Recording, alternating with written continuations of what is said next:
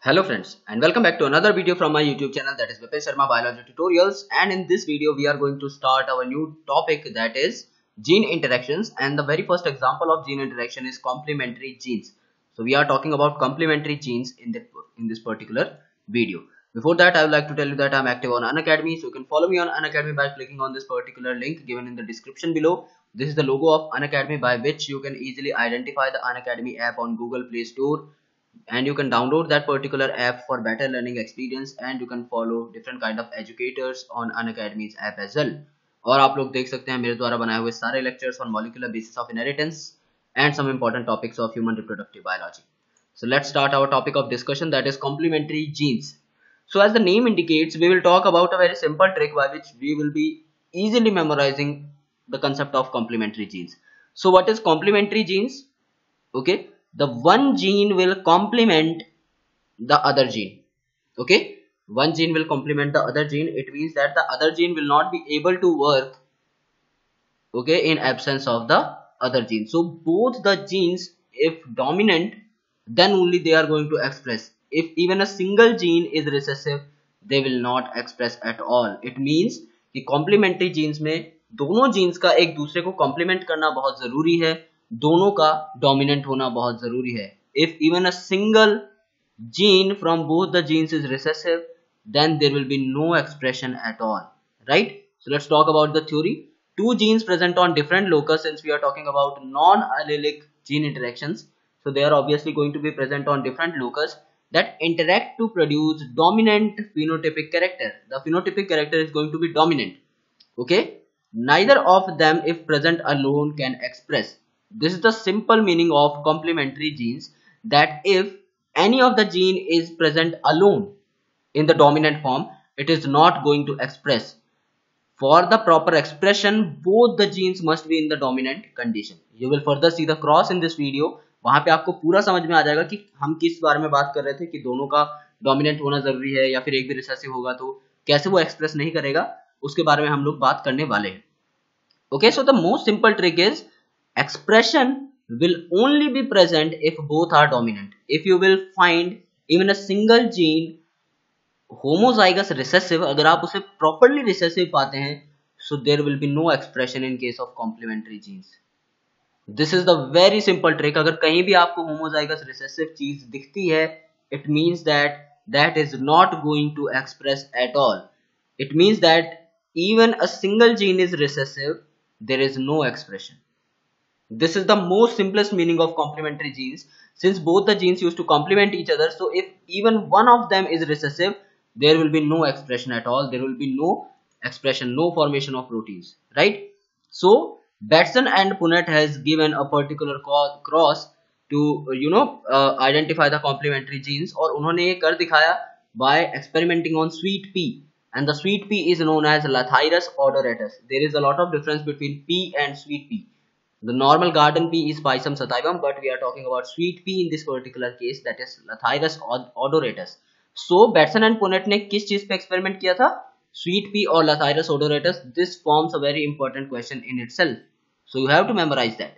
Okay, so there are two genes, one is C and one is P. You can understand it as carrier point, a very famous coaching. So carrier point से आप लोग download कर सकते हैं, और if you are from Delhi, you can learn it from Cannot Place. I hope you all know about Cannot Place very well.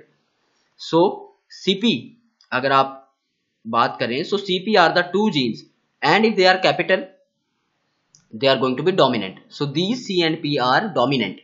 If both of these are dominant, that is, if they are complementing each other, the flower will be of purple color.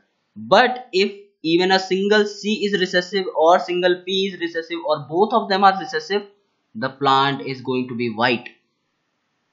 Okay, this is quite important, that if even a single one from C or P or both of them are recessive, there will be no expression of purple color, the flower is going to be white. Why? Because C gene is responsible for the production of an enzyme that catalyze the formation of raw material for synthesis of anthocyanin. Anthocyanin क्या होता है? जो flower में colour provide करता है, that pigment is known as anthocyanin. So that color providing pigment is formed from some raw materials, and that raw material are synthesized by an enzyme which is catalyzed by gene C, because each gene is what?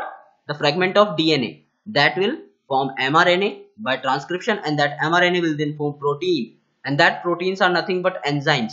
So the C gene will form an enzyme जो कि बनाएगा raw material for the synthesis of anthocyanin, and the gene P will synthesize another enzyme that will convert the raw material synthesized by gene C into anthocyanin. It means that for the production of anthocyanin, both the things are needed. The raw material is obviously needed. अगर कोई आपसे कहे रोटी बना दो और आपको आटा ना दे तो कहाँ से बनाओगे? So जाहिर सी बात है, for each and everything, if somebody wants to make bread, he obviously need dough. Okay, so that dough is the raw material, and some things which are converting raw material, that is dough, into the bread are also very important. So both the genes must express to form anthocyanin, because if there are no raw material, then the P will have no role, because there is no substrate for this enzyme to act on. And if there is the presence of C, that is raw material, and if there is no enzyme to convert it into anthocyanin, then also there will be no purple color. So anthocyanin formation needs both of these things to be present. Okay, so C and P both must be present. Okay, both must be present to form the anthocyanin. If even a C is absent, or C is recessive, or P is absent or P is recessive, there will be white flowers, because there will be no production of anthocyanin. For the production of anthocyanin, both gene C and gene P are needed. Right? Now let's talk about the cross, which is very important. So we are crossing two white plants. Okay, white flowers we can say. So capital C, which is dominant, but small p, this is recessive. And due to the lack of enzyme which converts the raw material into anthocyanin, this is white. And in this case, small c is present. It means that there will be no raw material for the production of anthocyanin. So both of these are going to be colorless or white. Right? There will be no violet color over here. There is no purple color. The color is purple in actual. So there will be no purple color over here. Right? कोई purple color नहीं होगा. Both of these conditions are going to be white, because there is homozygous recessive condition in gene P. There is homozygous recessive condition in gene C. But both of them are needed in dominant phase. So दोनों ही white होंगे. After that they will form gamete. So there is no other choice to make other gametes. There is capital C, which will be combining with small p. So capital C, small p will be the gamete from this parent, and small c, capital P will be the gamete from this parent. Right? And they will combine with each other to form the F1 generation. And the F1 generation is going to be capital C, capital P, small p. That is going. It is going to be the F1 generation. When we will do selfing in this F1 generation, we can easily form gametes. I have told you a trick to form the gametes. This capital C will first form gamete with capital P. So capital C, capital P, then capital C, small p, then small c, capital P, and then small c, small p. These are going to be the 4 gametes in this direction, and the same gametes in this direction as well. Right? And after that we will be combining them in a Punnett square. So this is the Punnett square in which we will be combining all these possible gametes. So capital C, capital C, capital P, capital P. This is the case. In this case, let's say the last one, small c, capital C, small p, capital P. So this will be the progeny. So अगर आप यहाँ पर देखो, so in many cases there is homozygous dominant. So both are dominant. The color will be purple. Okay. In this case also, this is heterozygous dominant, but overall it is going to be dominant. So this is also purple. This is also purple. This is also purple. This is also purple. This is not going to be purple because there is small p. There is recessive case. So it will not produce the enzyme which is responsible for the conversion of raw material into anthocyanin. तो ये क्या है? White होगा. ये भी white होगा. ये भी white होगा. ये भी white होगा.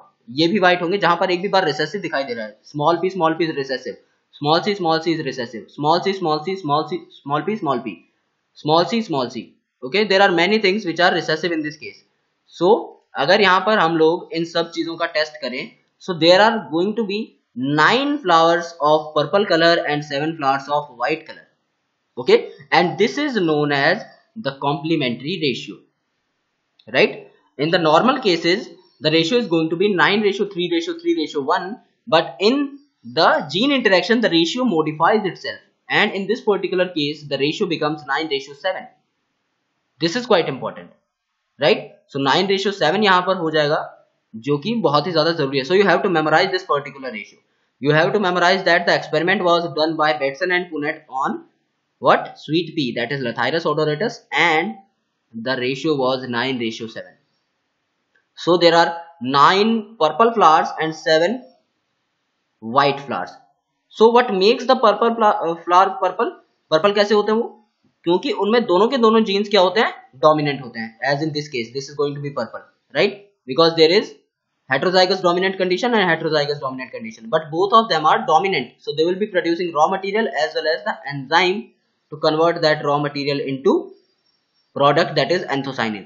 So the 9 will be purple and the 7 will be white. This is about the complementary ratio, okay, or the complementary genes, कि कैसे उनमें जो क्रॉस होते हैं और कैसे 9:7 जो है हमारे पास आता है।